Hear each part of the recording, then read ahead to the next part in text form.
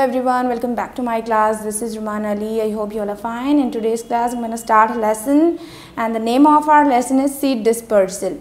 In the previous chapters, we have seen that reproduction is a process that can be done by a part called flower. So flower is the main part in the plant that helps in carrying out the process of sexual reproduction in the plant. The formation of the seed is the main aspect of sexual reproduction. So in the process of reproduction, we have seen that flowers plays a major role when pollen grains stick on the stigma. At that time, one process called pollination takes place. After the process of pollination, the fertilization is a process that takes place.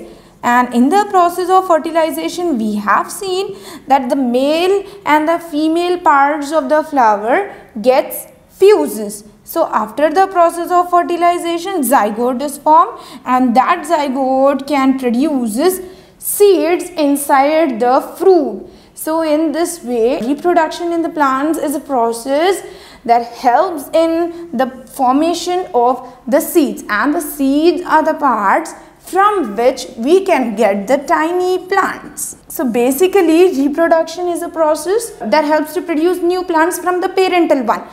In this way, seeds plays a very important role in growing or in the development of the tiny plants. So as the tiny plants can be developed from the seeds, one process needs to take place, and that process is called as seed dispersal. Here the word dispersal means movement of the seed from one place to another place, or the spreading of the seed at distant places. So seed dispersal can take place by many means, and the parent plant, they cannot compete with the seeds for their proper nutrition, for their different substances like food, water and other nutrients. In such a way, they need to place the seeds anywhere else apart from the parental plant.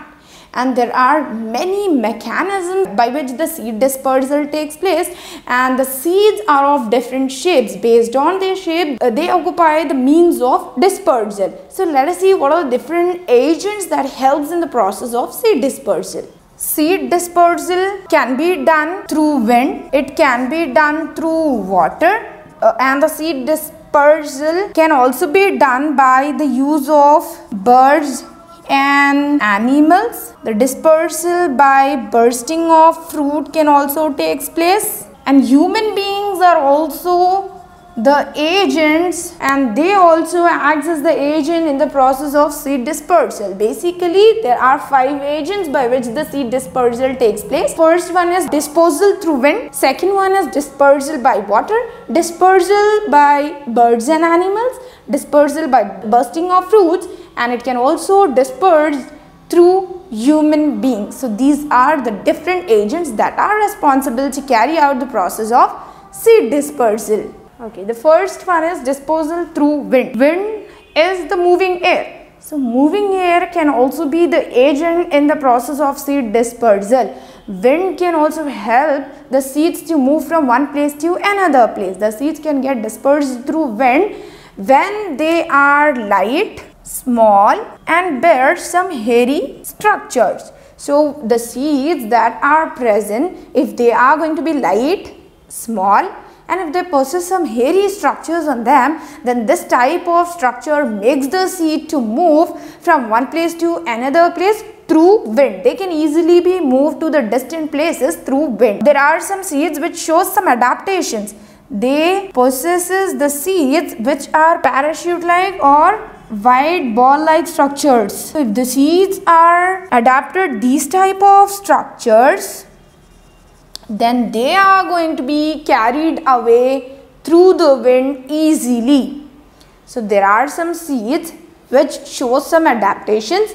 Their structures are like wide balls or like parachute. They show these adaptations in such a way that they can be carried away to the distant places through wind. So this is about the process of seed dispersal with the help of wind. Wind acts as an agent in the process of seed dispersal. So if the seeds are going to be light, small, hairy, or if they are going to be adapted some structures like parachute or white ball like structures, then they are going to be carried away to the distant places through wind.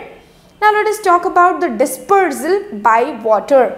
So we know that different water bodies are present like oceans, seas, rivers, ponds, lake, all these are the different water bodies. They also contribute in carrying out the process of seed dispersal. So how can water help to take the seed from one place to another place?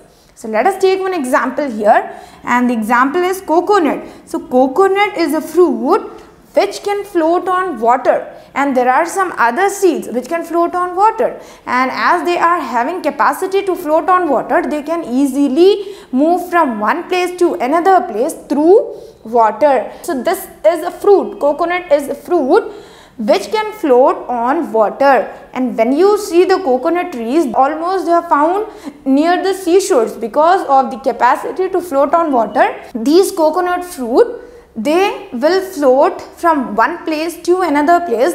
When they reaches the seashores, at that time they are going to be mixed up with the soil. They move under the ground. As soon as they get germinate, they can give rise to a new coconut plant. So mostly the coconut plants are found near the seashores, as we can see that the coconut fruit can float on water and can move from one place to another place. They can spread at distant places with the help of water. So this is about the process of dispersal by water, and here we can take an example of coconut. And some of the seeds, they show some adaptations in their structures, and that adaptations are, they are fibrous in nature and they show some aired spaces. Because of these adaptations, they can easily float on water and they can move to the distant places by water. So this is a way by which the water act as an agent in the process of seed dispersal. The next one is dispersal of seeds by birds and animals. Birds and animals are also the agents to carry out the process of seed dispersal. Let us see how.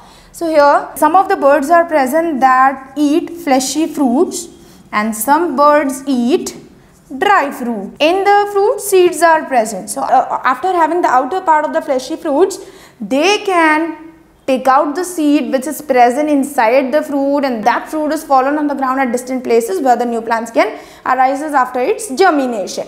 Whereas the dry fruits can also be eaten by some birds and animals, and the seeds which are present in the dry fruit, they show some hook-like or thorny-like and hairy type of structures. Because of this kind of structures of the seeds which are present in the dry fruit, they can easily be handled by the birds. The birds can hold them with their beak, and when they fly at that time, some of the seeds are present which are sticky also. When they hold these kind of seeds in their mouth with the help of their beak, and when they try to fly towards their nestings, at that time before they reach to the nesting, sometimes that seeds may fall from their mouth and they can fall on the ground. Where they move inside the ground, the seed germinates, and after the germination, new plant arises. In this way, the birds are also contributing in carrying out the process of seed dispersal, in making the movement of seeds possible from one place to another places, and in making the movement of seeds at distant places. So in such a way, the birds and animals are also helping in the process of seed dispersal. Now there are some birds like crows, myna and bulbul. These are the birds that eat outer part of the fleshy fruits, and after eating, the food canal is present inside their body that helps in the digestion of this fruit.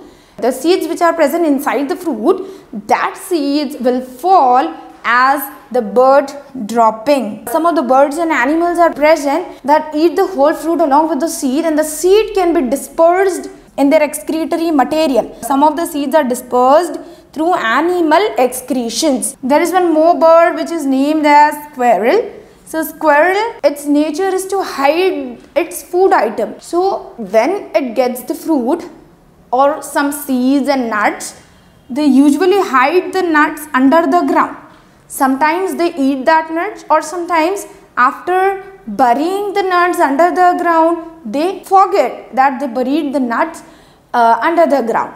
So the nuts which are present under the ground, they get germinated, and after the process of germination, new plants arises. The different plants of the nuts arises at the distant places. So squirrel is the bird which helps in the process of seed dispersal, and after the process of seed dispersal, when it gets germinated, we can find the different trees of the nuts at different places. So this is about the dispersal of seeds by birds and animals.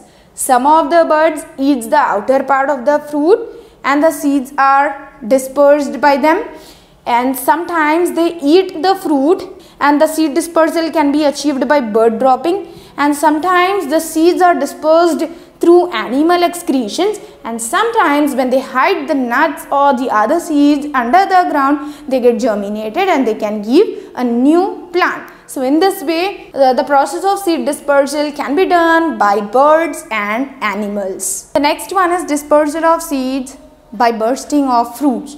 Some of the seeds are present inside the capsule. For example, peas and mustard. So their seeds are present inside the capsule of the fruit. When we touch the fruit or when we uncoil it with a force, at that time the capsule of the fruit can be opened, and when we open it with a force, the seeds which are present inside them, they can spread all around at the different places or at distant places.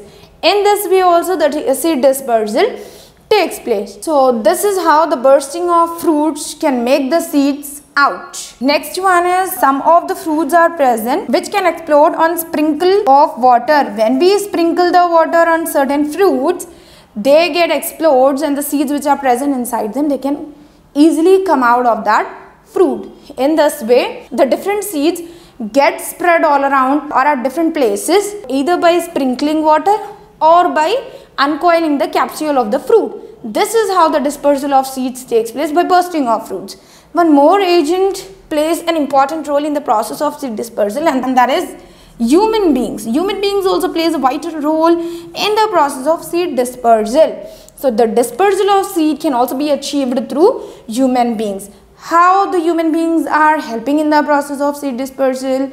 As I told you that some seeds are sticky in nature. So when we walk through the different fields, the seeds which are present, they can stick to the clothes. When we walk to the different places, at that time the seeds which get stuck to our clothes, they can fall down on the ground, and in such a way the seed dispersal takes place through human beings also. You might have heard about the vegetable tomatoes, which is not native in India. When European comes to India to trade the different vegetables and fruits like guava and tomatoes, at that time they left the seeds of these fruits and vegetables which are not native in India.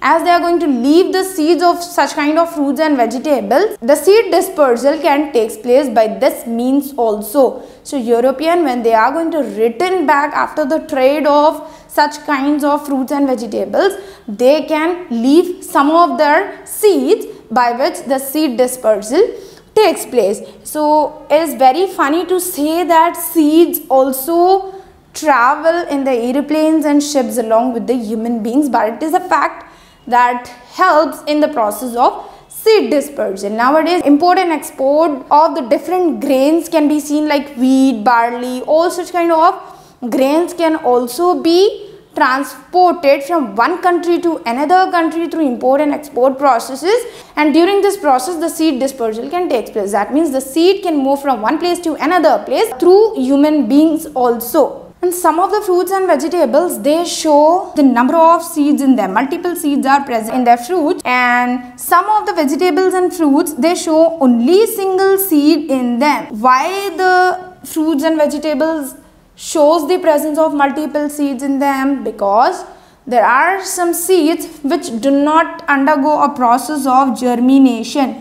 So in such a way, if some of them are not germinated, the rest of them can undergo a process of germination, and they can produce the small and tiny plants which can be grown by the germination of seed. Multiple seeds are present in some fruits and vegetables to undergo a process of germination. So this is about the lesson seed dispersal. In this lesson we have seen how the seeds can get spread from one place to another place or to the different places. This can be achieved by the different agents like through wind, through water, through human beings, through busting of fruits, and also through birds and animals. So these are the different agents that helps in carrying out the process of seed dispersal. It is a very important process because after the process of seed dispersal, the seeds can get germinated and we can find the presence of different plants at distant places. So this is about the lesson seed dispersal. That's all for today. Meet you in next class. Thank you.